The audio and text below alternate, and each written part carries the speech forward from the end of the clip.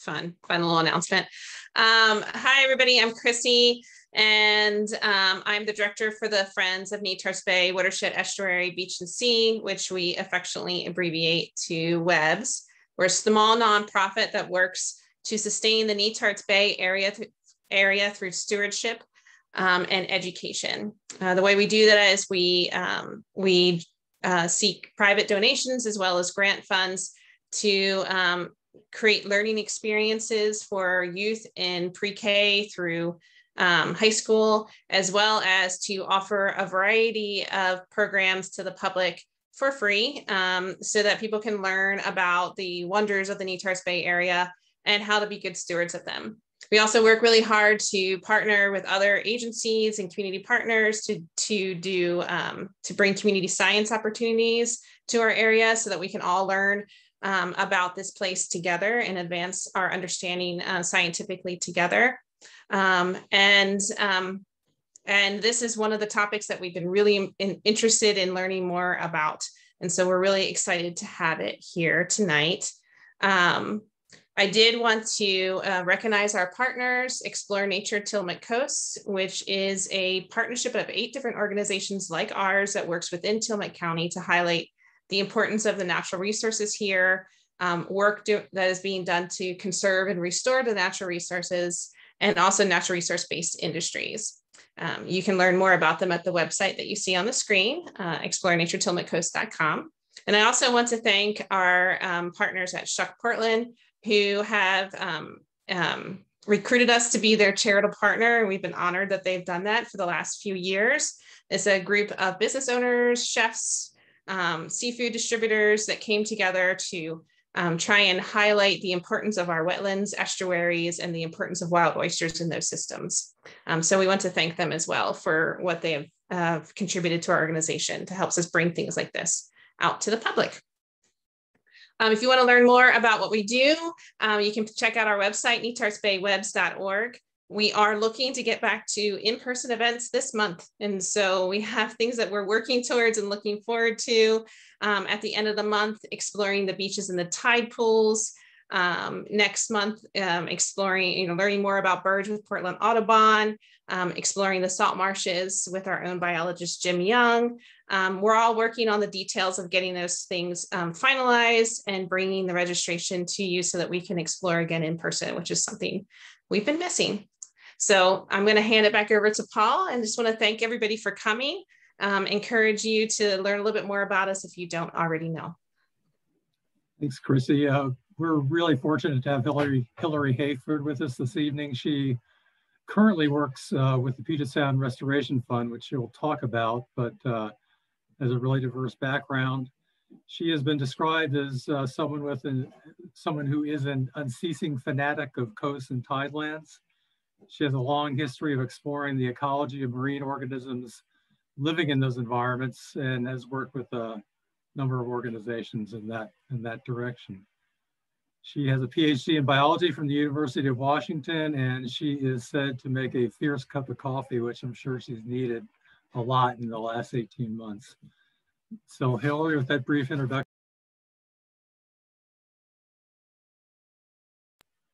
Oops. I was muted. Oh, okay. Chrissy, was I muted through that? Okay. Oh, you muted me. Okay.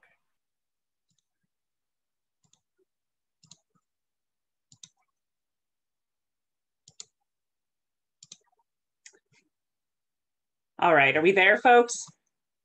Great, thanks, Christy.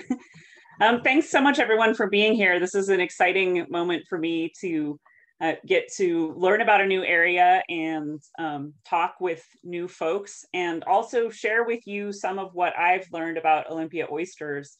Even though I've been working in marine systems for multiple decades, I'm relatively new to the oyster world. So I'm sure there will be all kinds of information that I can learn from you tonight in our discussion as well. This is me, obviously still during COVID times, but I just wanted to give you a sense of what I look like, not in such a small box talking at you. This is me in the field, and you're welcome to contact me in the future if you have questions as well.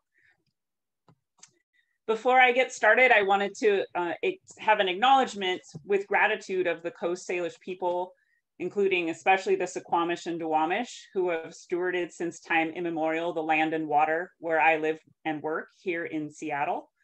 And also the Confederated Tribes of Grand Ronde, Tillamook, and the Silits Mustuka, who are stewards of the area close to your heart, Netarts Bay. So in this talk, I'm going to try and break it up into two sections so we have a chance to interact with one another at more than one occasion during the full time. So at first, I'm going to talk to you a little bit about what our organization is, the basic biology and ecology of Olympia oysters, and some of the considerations that we take into account when we're planning restoration projects. Then we'll have some questions. And in the second part, tell you a little bit more about our overarching approach to restoration and walk through a couple different examples of projects so you can kind of get a few details on how those might unfold. And I'll tell you right now that I'm going to try and tell you a little bit about a whole lot of different things. So I will be excited for your questions. Let's leave it at that. So Puget Sound Restoration Fund is almost coming up on 25 years old. We're a nonprofit that now has 15 employees, but was much smaller than that in the early years. We design, test, and spearhead in water work to restore Puget Sound marine habitat, species, and water for people and place. And that's the really important thing to us, is to choose species that are both huge contributors to healthy ecosystems and also personally important to people and the people that are working around those species. So the way that our executive director, Betsy Peabody, puts it, we think about living resources that tie us to the way that people lived in the place in the past, something that can tie us to the future, and a resource that can support us. So we choose our species as a way to tether ourselves to something real, a species that has shown resilience. So the particular goal with respect to habitat is to reestablish dense, self-sustaining populations that provide ecosystem services, including those services to humans. And what we term our habitat program, the two programs that I work on are bull kelp habitat and, of course, Olympia oyster habitat. And so even though these are two wildly different species, they're ones that are close to people's heart, that create a habitat for other species to live within, and that can dominate and really structure an entire ecosystem. Or, sorry, a community within an ecosystem. So I want to introduce my close partners on our habitat team, as we call ourselves. And there are little cutouts at the bottom here showing you what actual faces look like, because we have been working with masks up until this past month. So Brian Allen, Gray McKenna, and Tilly Smith. And the work that I'm presenting here is work that all of us have been conducting.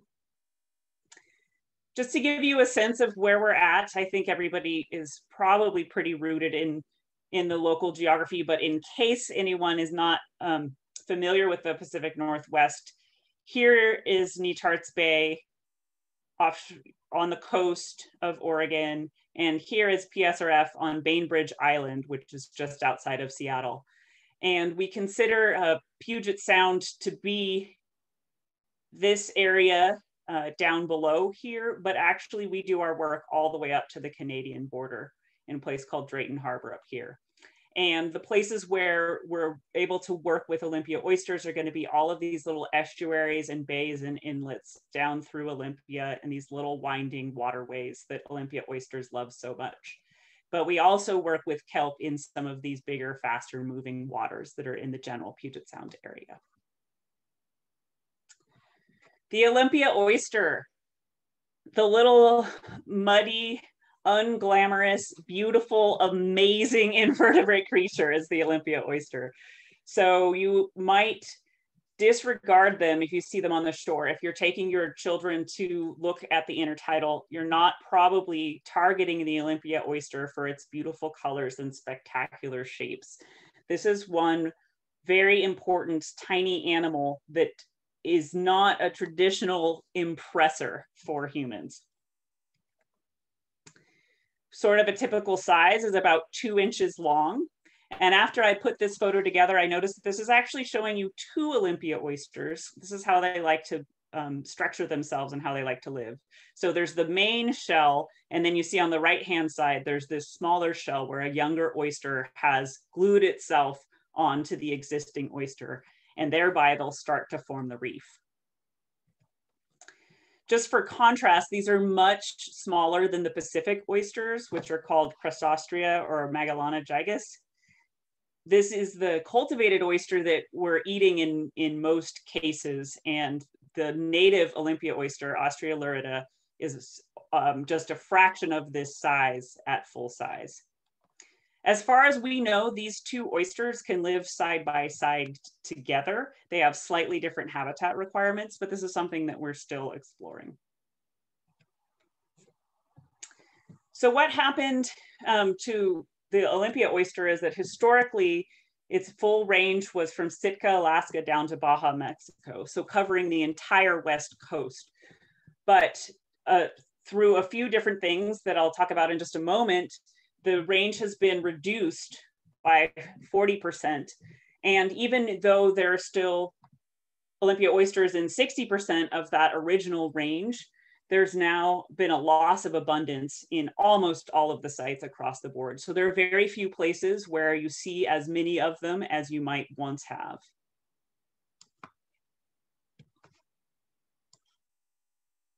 So this historical decline in Puget Sound was due to several factors, but I suspect that these are similar to the factors for most of the historical Olympia decline throughout the West Coast. There was a harvest of Olympia oysters, especially in the late 1800s, the early 1900s. Once those oysters were harvested heavily, we needed to grow more oysters. And so those tidelands were sometimes used for alternate uses, like bringing in the Pacific oysters and keeping that oyster habitat going. So while the Pacifics didn't specifically replace the Olympias, humans caused them to do so in a bunch of different cases where we put in Pacifics and the Olympias couldn't come back on their own. But really the final punch on this story, especially in Puget Sound, was we had a bunch of paper mills and pulp mills, and the toxins that ran off of that were too much for these animals that are filter feeders and that are taking in water all of the time. And so the icing on the cake for us was really having these, a high level of pollution and having that pollution grow over time. So this is what we term a reef, which is funny if you compare it to a coral reef, but this is what an Oly reef looks like. So down below, this is just piles of shells. Some of them are attached to one another in little clusters. Some of them are individuals. They're mixed in with red algae and other types of species, also mixed in with rock and sand and mud. In this upper picture, I'm holding up what is a Pacific shell that has been used as a settlement substrate for these Olys to grab onto. So all of these smaller round circles that are on here, and there are many of them, are Olympias. And when I say settlement, I mean grab on. That when they are juveniles, they're in the water, and I'll talk just a little more about that in a minute. And then as adults, they need to hold on to something hard. So this oyster habitat, or the habitat that the Olympia oysters create, is a reef, but it doesn't look like the big hummocks that Pacific reefs can cause, and it doesn't look like a coral reef. It looks like this scrappy mix of clusters of oysters and some single oysters and other types of species put together too. This habitat's what we're going for. This is really important. And some of the cool features that it does, besides just having these oysters that we love, is that these oysters themselves directly supplement the food web. So here's the obvious one that I'm sure you can picture, although these are not Olympia oysters that are open here. Some people like the Olympia taste, some people don't. It can tend to be a little bit metallic, and they're certainly smaller than some of the other oysters, but humans do consume Olympias, and that was how they were harvested at such high numbers in the first place. But there are many other species that consume these as well, including other species that we're quite familiar with and interact with a lot, like Dungeness crab and oyster catchers. So directly feeding the food web is an important function of having those Olympias back. They also help to structure the beach. And so they can create a firmer habitat where if you had just gooey, mucky mud, having some shell and reef start to form there, you begin to shift that from being just a sink where you can't really have any living organisms except those that live interstitially, like between the spaces in the mud. And you can start to have still gooey, but just enough sort of a structure that all these other things that might be living on the surface in this background photo can start to come in as well. And so you can get a richer community overall. We also think that this is probably altering the way that sediment moves on the beach. And most Olympia oyster beaches have small seeps or even larger creek drainages and other important transport ways up into the onshore, like terrestrial waterways. And so how that sediment moves around could have important implications. Besides just that sort of stabilizing the sediments themselves, it's providing these shell reefs are providing a complex habitat that can support a diversity of species. And one that I want to just highlight, because this is touted as one of the huge benefits of having it be Olympia oysters, are these prey of salmon.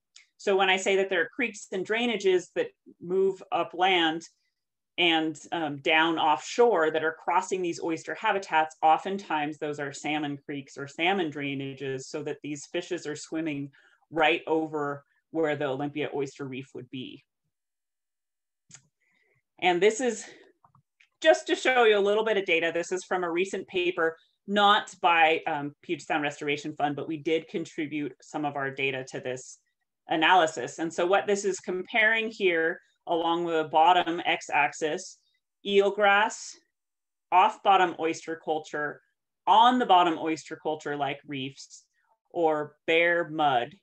And what it's looking at is these different types of invertebrates. And the one to focus on are these Harpacticoida. This is a copepod, a type of copepod that contains a bunch of different species. And a copepod is like a very small crustacean, like a crab or a shrimp. And so these Harpacticoida are what baby salmon really like to eat. And having an increased number of that over your beaches where you're going to have salmon swimming in and out of the stream is seen as really desirable. And this circle I've got highlighted here is just to show that this pink bar from bare mud to just having oyster culture on the bottom increases. There's a higher proportion of this desirable thing that we want to have. And then finally, of course, oysters are known for their filtration. So they're filtering water as they're bringing it across their gills to be able to pick the food out of the water. And they're therefore uptaking nutrients and changing the nutrient cycle so that they're actually able to take nutrients from the water and redistribute it into the sediments that are around the oysters, making it both less nutrient polluted water and richer sediments. So oysters are really famous for up to 25 gallons a day is the party line that we can say, but we know that that can change depending on whether you're talking about Pacifics or Olympias, and that the exact location of the population and how much water you have moving across it is also different. So we are still working. We don't know exactly how quickly the filtration of an Olympia oyster goes. And we specifically PSRF, but also just in general, oyster biologists need to do more work to get this number ironed out so that we can tell you how much filtration benefit there is when restoring an area.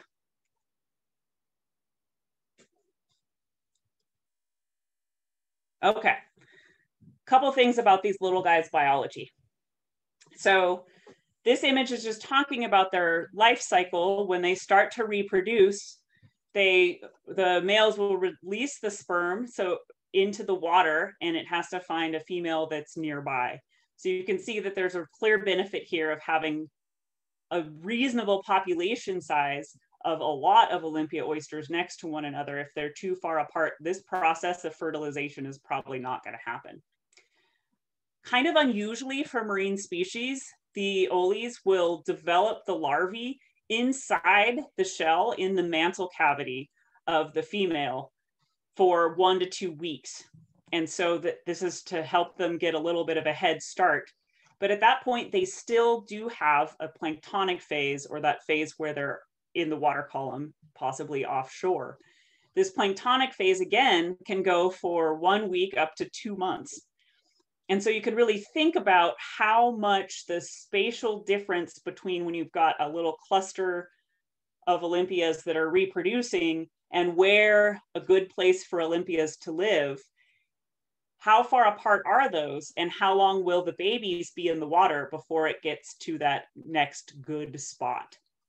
And so these babies are called spat when they settle or recruit. There are lots of different words that mean approximately the same thing for this process of coming out of the water column, grabbing onto a good place to live, and growing back up again.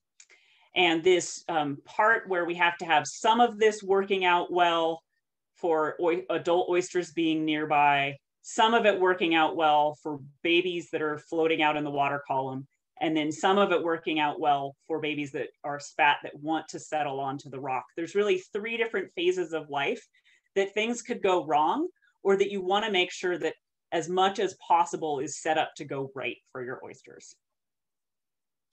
Well, here's one of the things that can go wrong. This is a big oyster predator in some locations. So we have lots and lots of beaches that don't have any evidence of oyster drills, which is this whelk snail pictured here.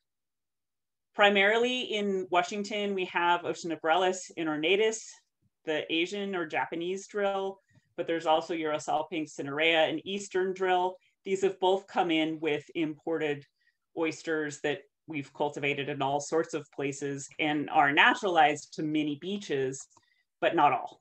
So I'm showing you this because here's evidence of drill predation. They lick their way in these perfect little circles. So if you have this problem with your oysters, it's really easy to tell that that's the problem that you're having because it leaves behind this mark. Obviously at this site, we were having quite a problem with really high drill numbers.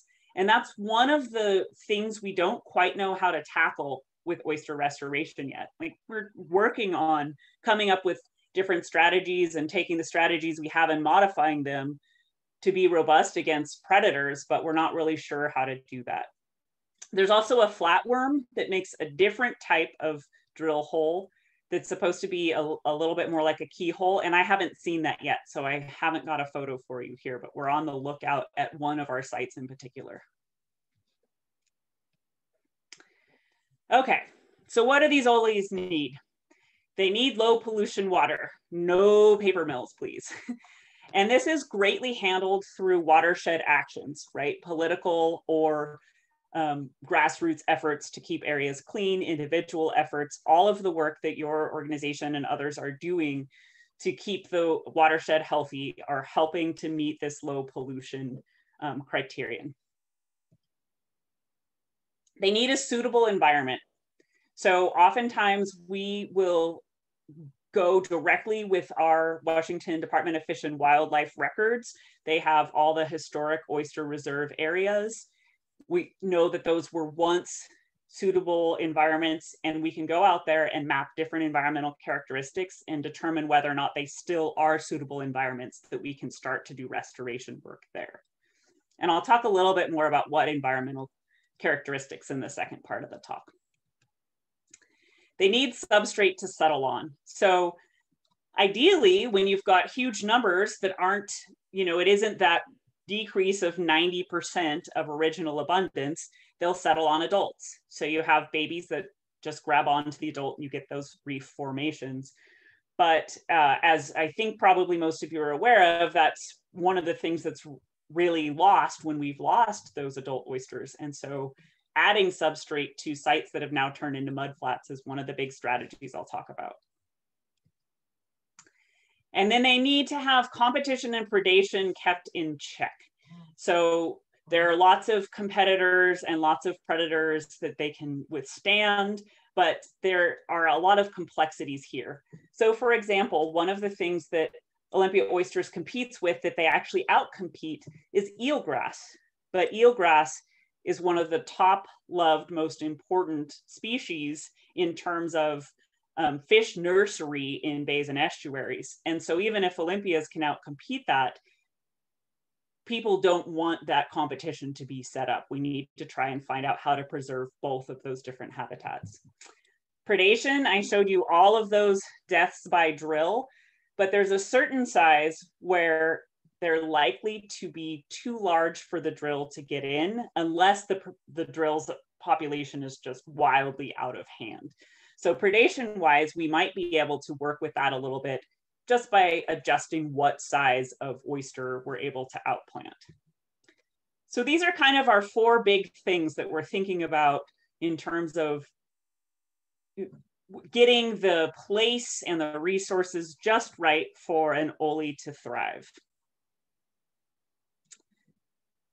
So there's 3 big actions that big different approaches at this point that we are taking with modifications that we do or modifications possible within each of these.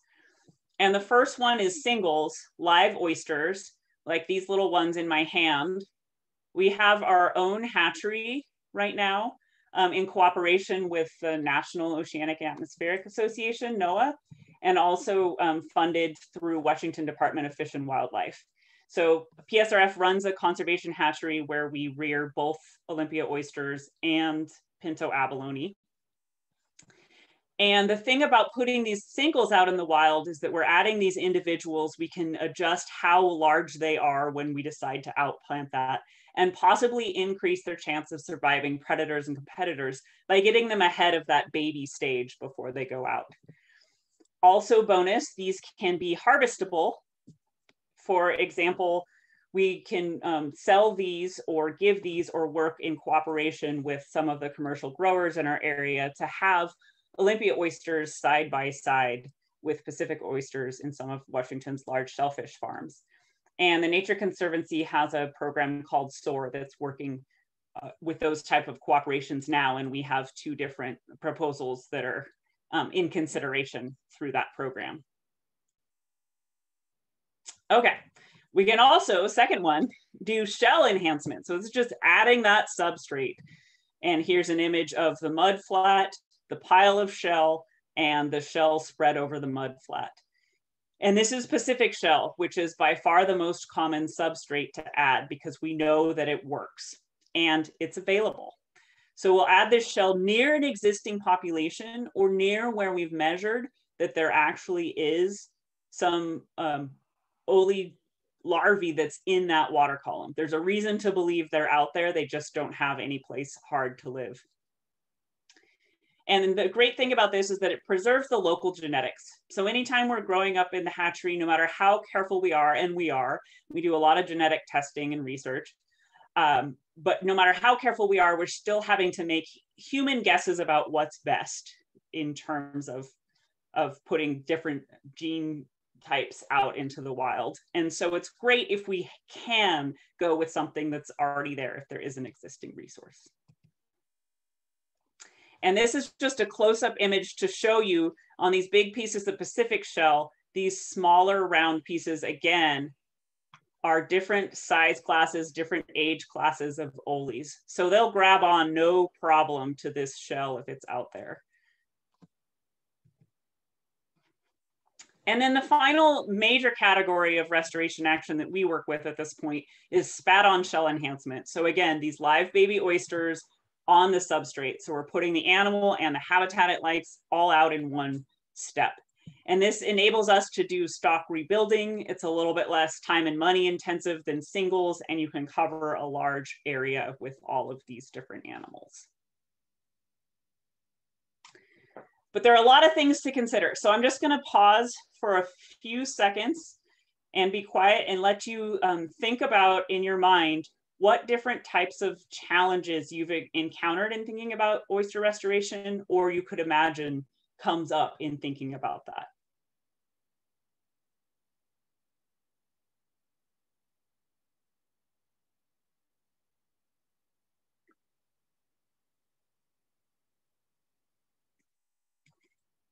And I'm going to give you just a little flavor of the types of things.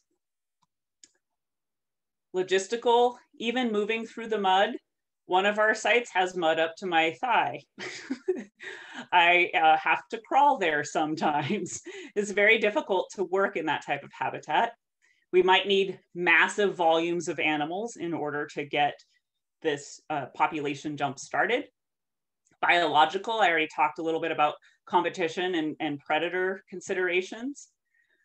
Legal, there's a lot of different land use, including commercial use of land. And I want to be really clear that we work very closely with commercial growers and support commercial growers. They are not in at all counter to the restoration actions and activities that we're trying to do, but it is land that is already dedicated to a certain use, and we need to find better ways to integrate. And then in Washington in particular, we have really complex ownership of tidelands. So oftentimes we're restricted to working on a state-owned parcel or a property owner who specifically wants to donate their land to this effort.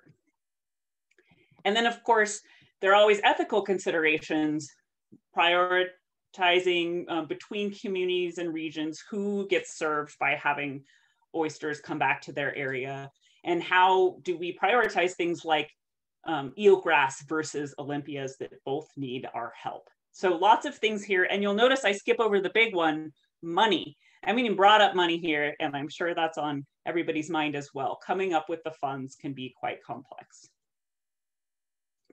So with that, I'd like to take the first pause and go ahead and talk a little bit if anybody has some questions that I can try and address on this part of the talk.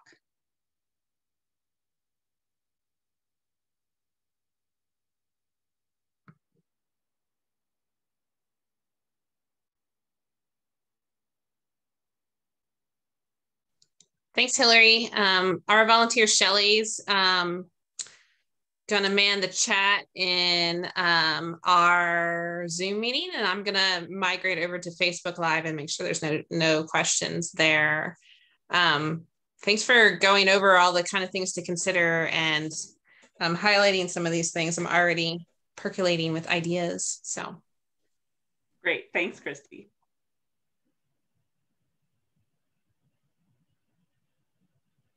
Shelley, did you see the question from Michael and Kathy?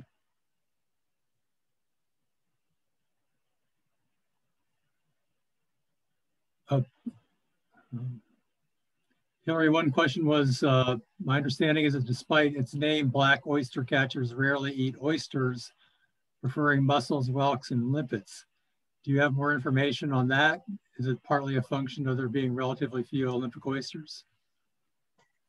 That's a great question. I don't have more information, except I agree.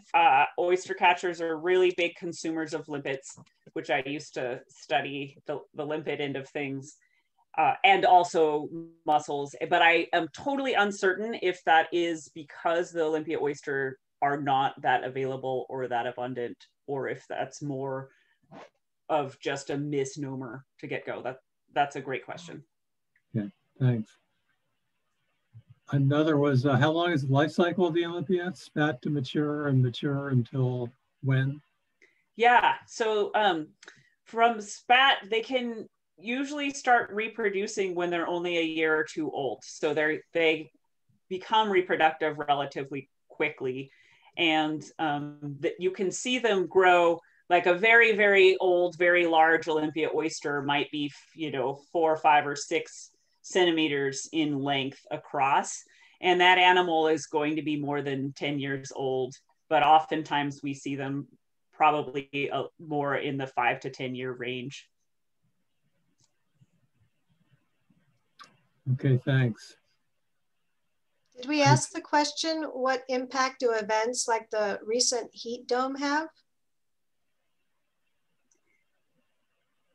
Yeah, I want to know. So that's a great question. And the answer is we don't entirely know, but I can assure you that I would have received several emails from researchers from California through Canada asking this question that are going out to collect data this week because they're really concerned. So one good thing that's in the Olympia oyster's favor, especially compared to some other species like Pacific oyster, is that Olympias have a very high heat tolerance and a high tolerance for low salinity. So they're actually pretty resilient. There's a third part too, I should add. They have a higher tolerance for low pH. So they're pretty resilient animals, most likely because they evolved in these habitats. These, West Coast bays and estuaries have wildly shifting of all of those environmental conditions. And we're worried about them with that heat, and that heat was exceptional. The one site that we've been to so far to revisit where we had introduced oysters, there wasn't evidence of mortality, fortunately, but I believe that was on Tuesday that my coworker was able to check. And so we may see some residual mortality over the next week if, say, the heat itself didn't cook animals, but just caused a huge amount of tissue damage that they now don't have enough food resources to spend the time repairing. So we'll have to see. It's a very sad and interesting question, but we have reason to be hopeful that the Olympias might do okay or better than some unfortunate species. Great, thank you. Here's another question. Is there a commercial pressure on Oles despite their small numbers? There is not in Washington at this point, and I can't speak to it more broadly than that. I believe that if anything right now, so there's no take of Oles in any large amount of the natural populations. And I believe right now that we're really encouraging there to be a little bit of commercial pressure, because if there was a little bit more of community interest in purchasing those animals and consuming those animals, we may be able to do some more collaborative projects with the farms in terms of growing some for harvest and some for restoration. And we do also have some of those some for harvest, some for restoration projects proposed with some of the local tribes to our area. Great, thank Hilary, you. I had one for Facebook. They were curious about Ole presence or Olympia oyster presence in Netarts Bay. And if you're not familiar, I can help with that one. Yes, please. I know that there are residual populations, and I know that there have been past efforts to restore, and that likely those residual populations are tied to those initial efforts, but please tell me more. Yes, absolutely. So there were, the oysters in Netarts Bay were harvested and were considered to be functionally extinct sometime in the 1970s. But there were two efforts to restore them. One in the 1990s by Oregon Department of Fish and Wildlife, where they relocated oysters, I believe from Washington, to the Bay. And then later, starting in 2005 with the Nature Conservancy, who over a series of years planted 80 million native oysters set on Pacific Shell in Netarts Bay. They haven't been monitored since 2015, so we're not really sure what the current population is, but our kind of non-scientific evaluation suggests that they aren't as strong as they were in 2015. So.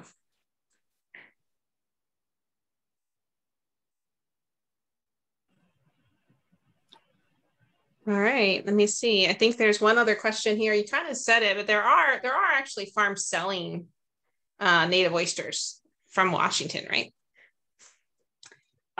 Yes, I believe so. Although I'm thinking most recently I visited Taylor Shellfish in April, and they were growing some, but not selling them because the taste in their particular location wasn't desirable. but I believe that there are probably some smaller farms, and particularly smaller family farms. Taylor is, and then Penn Cove are massive shellfish organizations, and I don't think either of those growers is selling them right now. I have one more. Okay, sorry, go ahead, Shelley. Oh, I had a question, Hilary. I wondered, have you eaten the Olys? And if you have, how do you compare them to our Pacific oysters? I have, and actually I tried one when I was just telling you that Taylor wasn't selling from their stock, but they still let me try one from that particular area.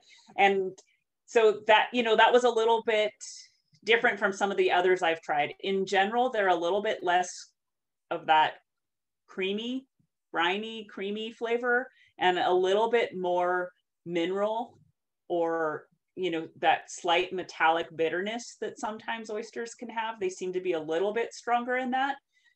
And what I've heard is that, you know, that one I had most recently was more on that end. And then also there is a subset of people that prefer that greatly and that are really looking for the Olys. That's the flavor that they like as well. So there's some personal preference, as with fine wines, between the different oyster species. The last question, and then we'll let you move on, Hilary, is what time of year do Olys usually spawn and then release larval oysters? Yes, great question. I was realizing I hurried past this information. I didn't go into this. This varies depending on where you are on the coast. So I'm not certain for your slightly different latitude in Netarts, and then also for the fact that you're on the outer coast and not in the inland waters, if the timing would be exactly the same. For us, they're releasing larvae in the early spring, and we see the settlement primarily in May, June, July. So we put out our settlement collectors between May and August, and we really expect that they're probably, the height of it is late June to early July. So today would have been good. This is another thing to go back to the climate change. Sorry, it was in my mind a climate change and also just this specific heat wave question, which is we don't know if having that heat wave during the juvenile release time and the larvae time will have a lasting impact, but there's a good chance that we will be seeing an effect like that will be difficult to tie specifically to the heat dome, but is likely related. So we'll be looking for evidence of that as well. Great, thank you. Great questions.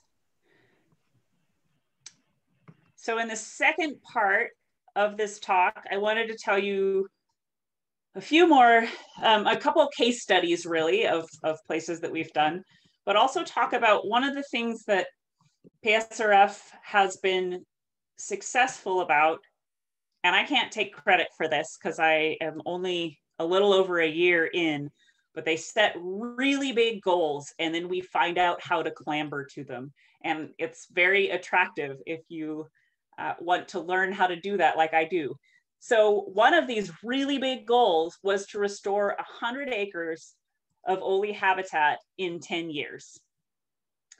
And when this goal set out, I believe that we had only a couple hundred acres, maybe 300 acres of Oly habitat throughout all of Puget Sound that was going strong, healthy reef. And so this was adding considerably, 25 to 50% to what was already existing.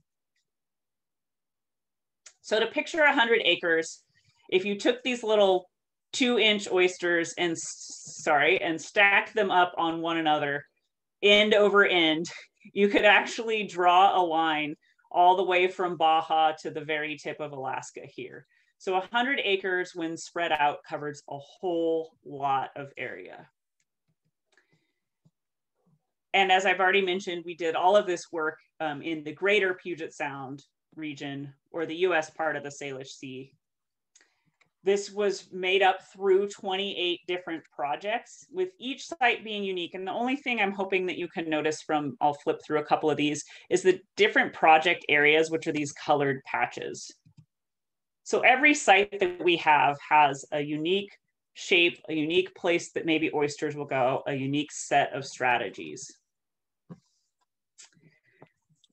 And this is what I think the recipe for success is. And I say I think because I actually consulted our executive director and my counterpart, our restoration director, to see what they have found to be the success over the last 15 years that they've been working together, specifically on Olympia oyster restoration. So, number one, build a collaborative group. And who we work with is everyone we can find. And it sounds like you're doing very much the same thing with your organization. Certainly with tribes, with agencies, meaning state and federal and local, with academia. We're lucky to have several universities in our area, with industry, primarily commercial oyster industry, but others as well. And with individuals in the community, individuals who own tidelands, individuals who want to donate boat time, all those different groups, bringing them together. And so what my counterpart, Brian, our restoration director, said was to be the glue that is bringing all the other actors together, where we can sit together, think about, talk about, and dream about. And he just trailed off, got this big look on his face on the dream about part. So that is the recipe for success. You must have all those ingredients in order to move forward effectively. And Puget Sound Restoration Fund, this is a probably incomplete list of our partners and supporters. So we have been trying to keep in contact with all of the critical people that we can meet or find in our area. And we have monthly meetings with NOAA. We have monthly meetings with Washington Department of Fish and Wildlife. We have regular contact with our Department of Natural Resources. We have regular contact with a variety of different university researchers and the natural resource departments of all of these tribes that are in our area. So I'm going to leave that one in bold because we highlighted across the board that seems to be our biggest secret for success. The next, though, is to learn about the place. So each place is unique, and therefore each project is unique. And this is a really cool thing about what you're doing or considering doing in Netarts is really taking your one unique place and finding out what the right solution for that will be.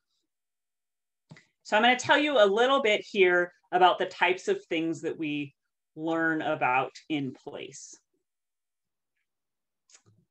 Starting with some modeling, mapping that happens behind the scenes before we're even in the field. And I should also note that this list is a little bit on the sciencey end. There's a lot about place that we learn first, his historical uses, who are the people in the area that are impacted, all of that. So I'm just kind of starting this list at the what science do we do. So this habitat suitability index, the idea here is that you've got a model where you can calculate out and create a map based on whatever the inputs are.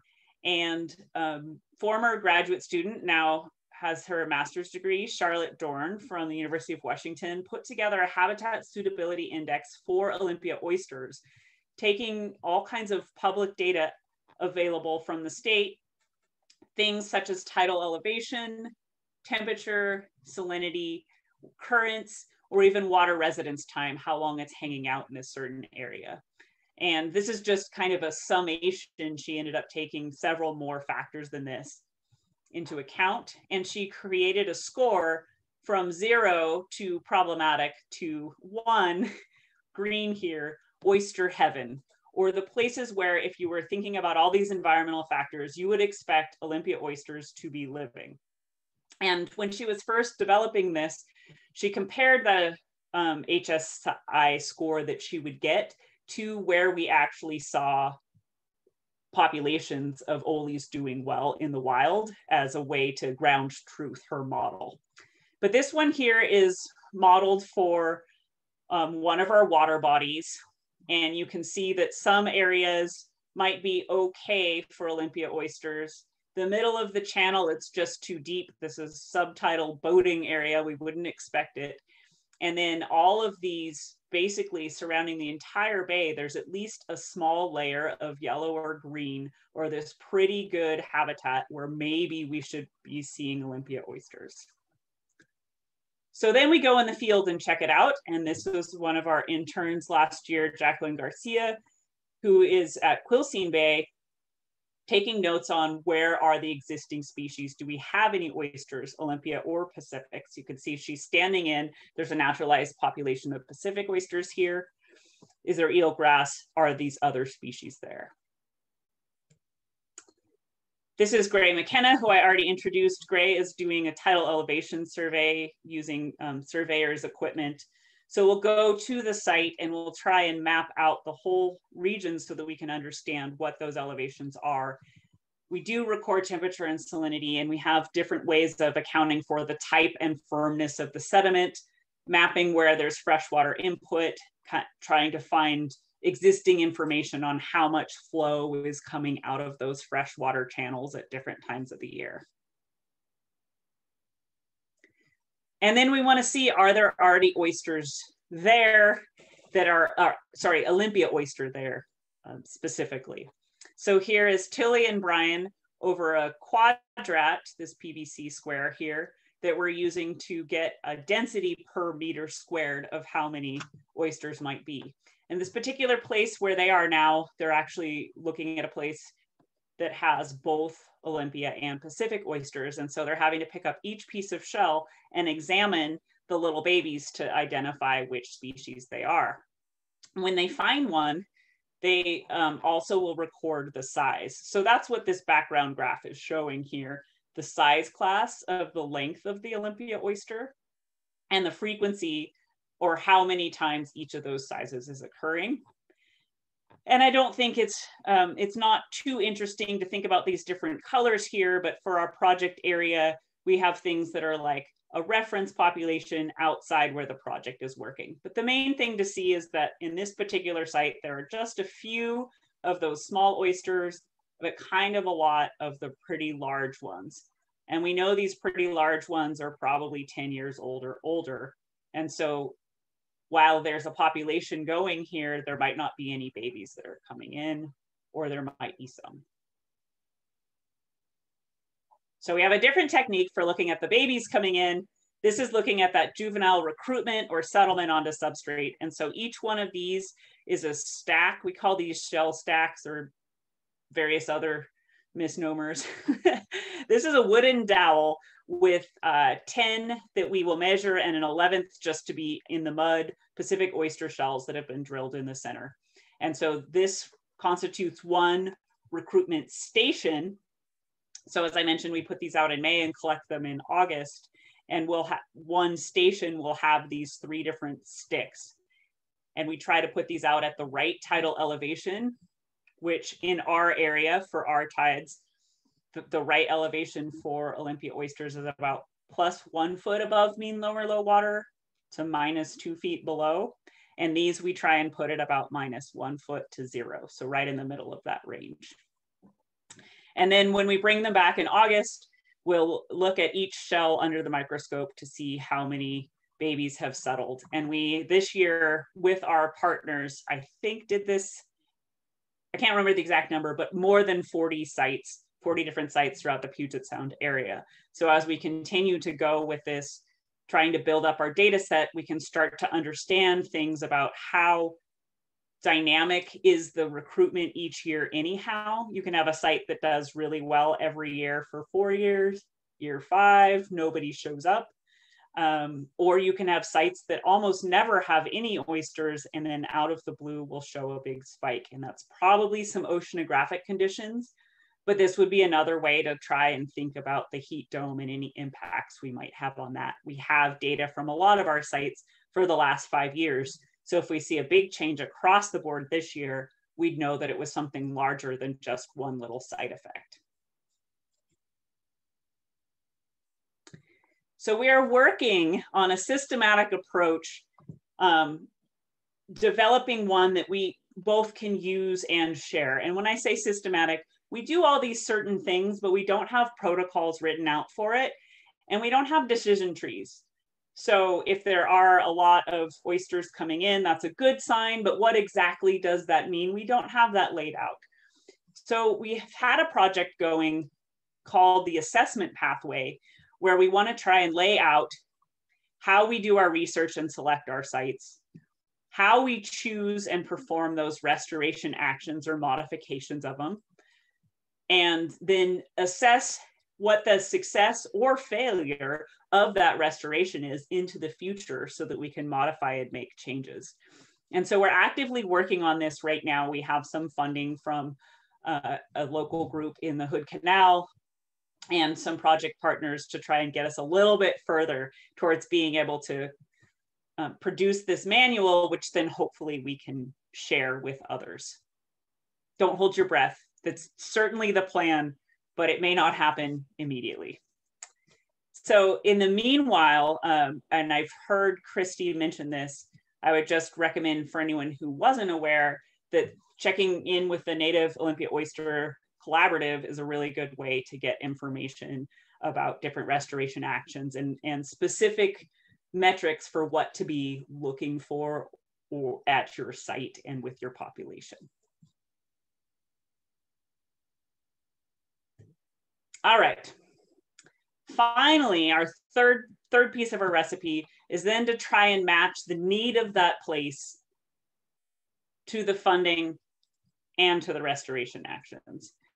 And I say this as though it's just one process. Oh, you take this and then you match it to that. And of course, there's a lot more intricate stuff going on there in terms of decision-making, being in the right place at the right time.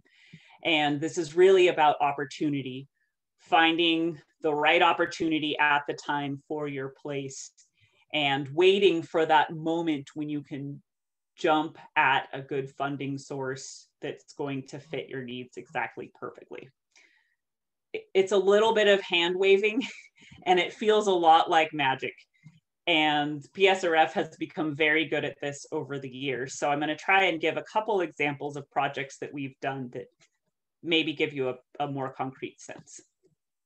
So our first case, a place called Dogfish Bay. Nice big, this is at low tide. You can swim or boat across here at high tide. So it's one of these where it's clearly has a dynamic relationship with the water. Dogfish Bay was on our habitat suitability index. It is great habitat. Look at this. This is oyster heaven throughout almost all of this whole area. And the arrow is basically pointing to that place where this photo was taken. So that's right here in the middle. We would expect this would be a good place for Olympia oysters. So in the earlier days of PSRF, beginning in 2007, oyster enhancements were done, adding shell to Dogfish Bay because there was a little bit of existing population here.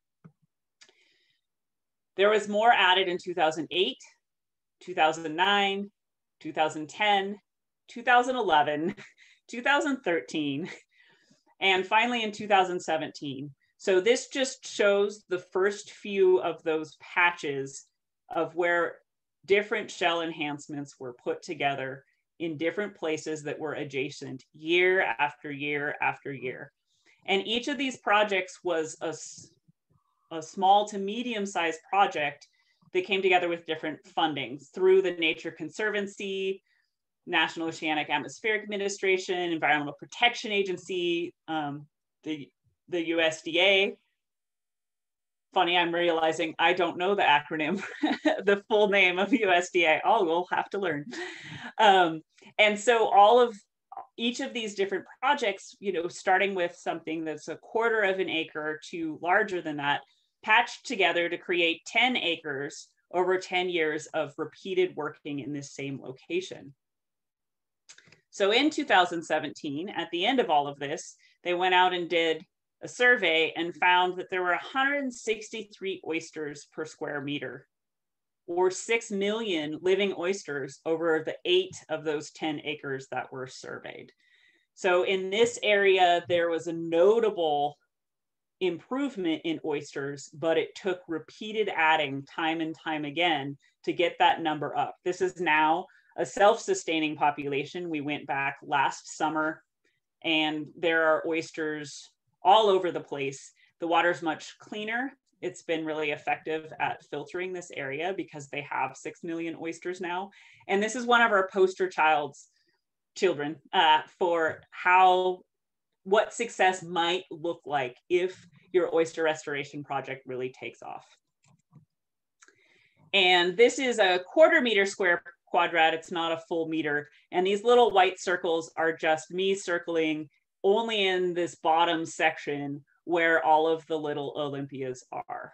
So we would expect that if it's 163 oysters per meter squared, there'd be about 40 in this little area. And we can see that it's well on the way to that number.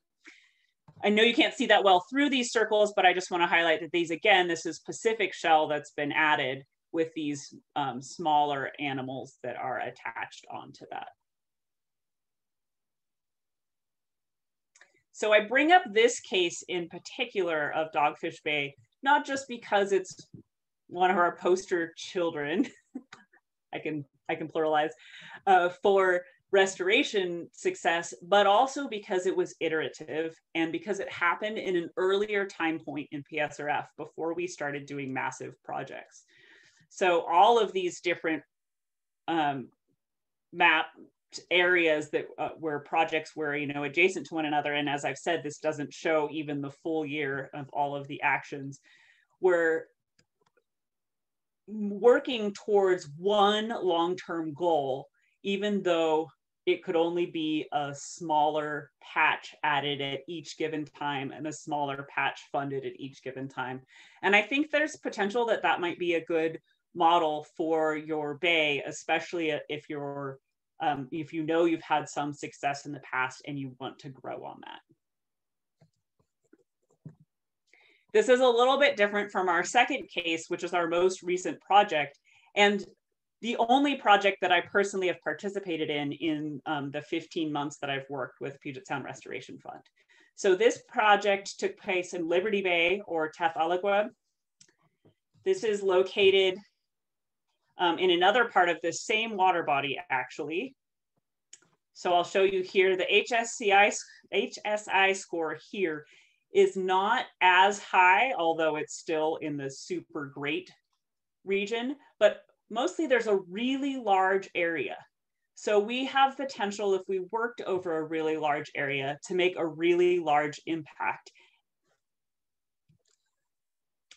So we planned, and this was the final acreage added to that 10-year, 100-acre goal. We planned a 15-acre enhancement last October for this chunk of Liberty Bay. Liberty Bay is right near the town of Paulsbo and in the territory of the Suquamish tribe. Some of the people, of course, live in Paulsbo also. And this is expansive mud flat with low shell. So this is mostly mussel shell and gravel in kind of the high zone where I'm standing. But down below that +1 foot tide, where Olympias would be happy, you can see mostly it's just water over across mud. But actually this graph that I had shown you of distribution shows that there are quite a number of Olympias existing there. And if we added these up, some of these are at 25, we have hundreds of oysters in this bay. And what's more, we've been seeing at least some come in on those recruitment collectors year after year. So this is a good case for doing a shell enhancement where the resource, the animal, is already there, but it needs some place to live across that soft area. And again, this is a giant pile of Pacific shell. So we get this shell, we purchase this shell from commercial growers. Oftentimes it has been seasoned for up to 40 years. That means sitting in a pile like this on land after it had been pulled out of their farm. And so typically I would say we get ours anything from 10 to 40 years old. I think this particular pile was from the 80s. And one of the reasons we knew that was just it had some remnant farm equipment buried in the shell. But one of the things that seasoning does here is that it's going to eliminate marine species.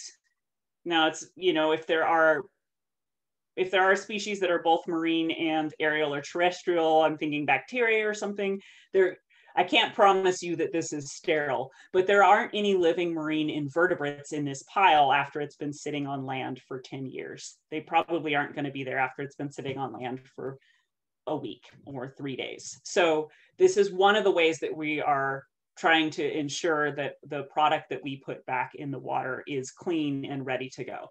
Washington doesn't have a shell recycling program with the local restaurants because we're specifically worried about oyster disease. So we have to use this older shell. In fact, we used a lot of it. You can probably get a sense from this image. We put 1,500 cubic yards of this Pacific oyster shell into Liberty Bay. And so this is the barge coming into the bay, and you can see on the bow of this thing, there are a couple of, you know, large grown people that look small compared to this massive pile of shell. And this barge is actually moving in here over only about 6 feet of water. So it was pretty incredible maneuverability and really tightly timed with the tides to be able to do a project of this size. And the way that we get that shell off, we'll see if this runs. I hear it might be a little bit patchy or stop and start. We have a giant fire hose that just sprays that shell right off the side of the barge as it slowly paints over the project area of the mudflat.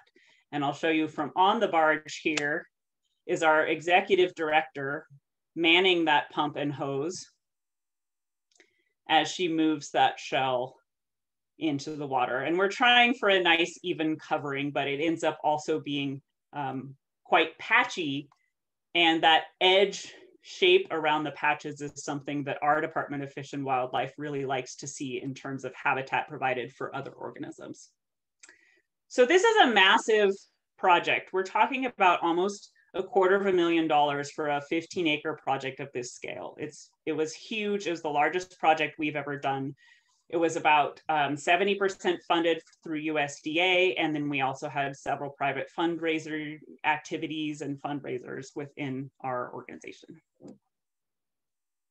And this is an example of the before with the smooth mud flats and the after where there's shell and contour, and you can really see that there's some different type of texture going on. Obviously, there's a little more water covering this. It's a little higher tide in this after image. I took much better after images in May when we went back, and then I promptly fell off the boat with my phone in the pocket, so I don't have those for you today, and I don't have that phone either. So Betsy had this advice to offer, or this commentary to offer to all of you in thinking about potentially restoring Olympia oysters in Netarts. The most wonderful thing about being where they are, where you are, is embarking on a journey without knowing how it's going to go or where it's going to go. Putting a line in the sand and saying, I'm committed to this place. I'm going to embark and try to engage as many people as possible that we can do this effectively so that our human species can continue to survive here in the centuries to come. What a rich experience it's been. And I just wanted to end the part where I talk to you with that, because I find it really inspirational. But I'm very happy to answer more questions.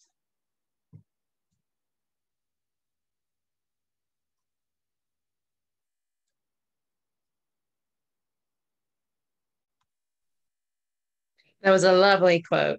I got to meet Betsy a couple times, so that was good to see that. You can feel it.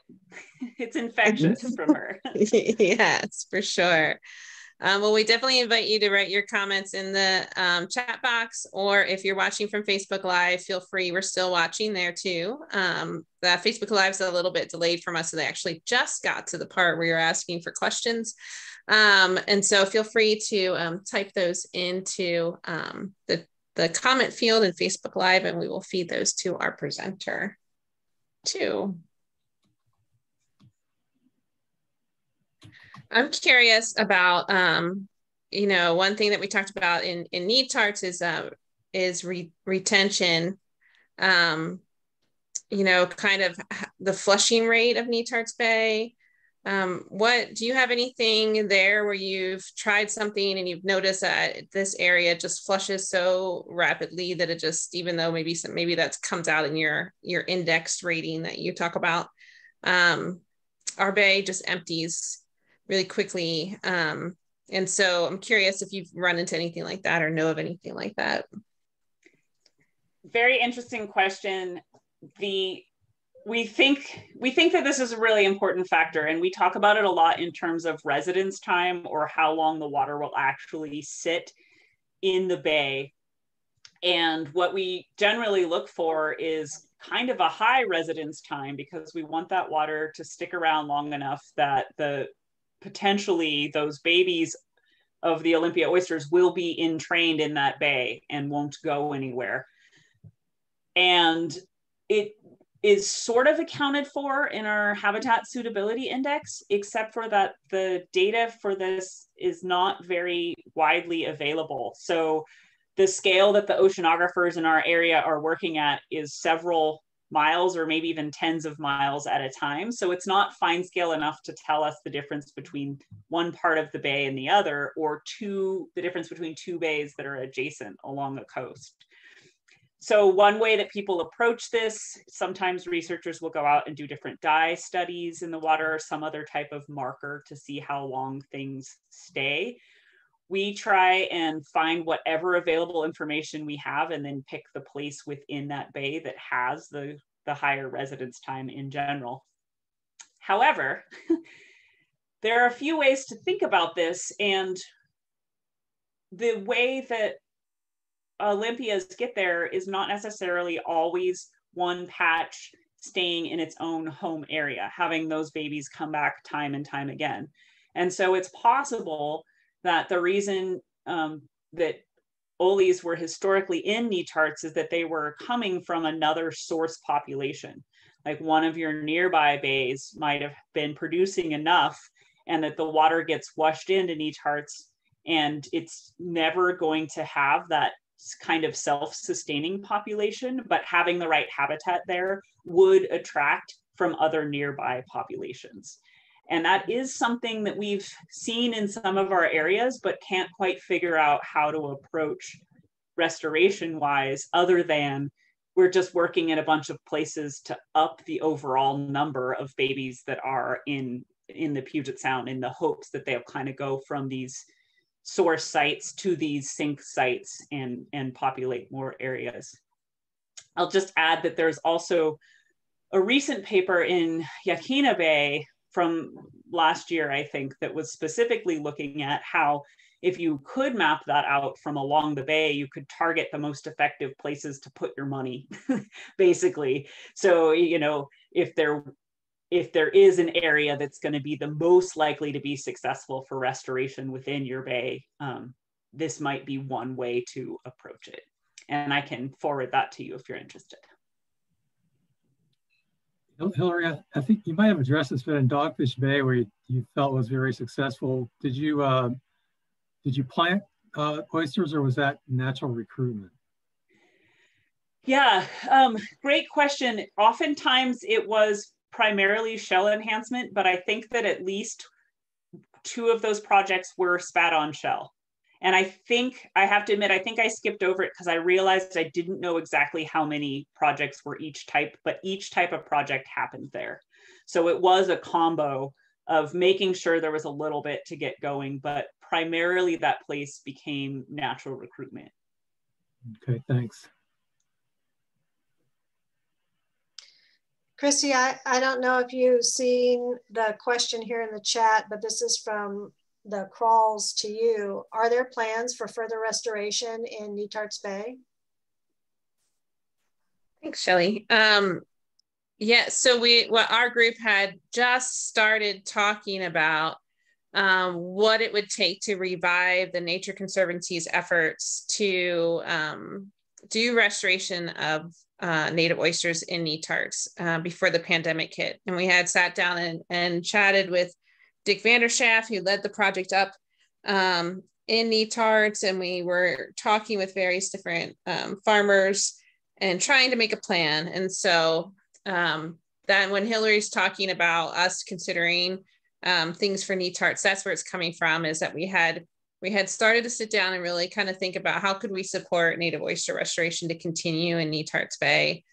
So there are no firm plans, but there is interest in helping make sure, or helping to kind of maybe restart some native oyster restoration here.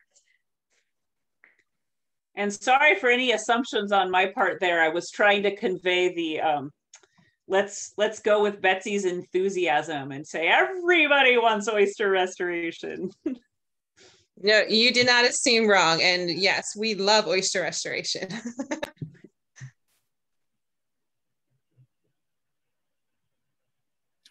And I would love that paper. I would be very interested in seeing that paper. Great. That you mentioned. Any more questions for Hilary?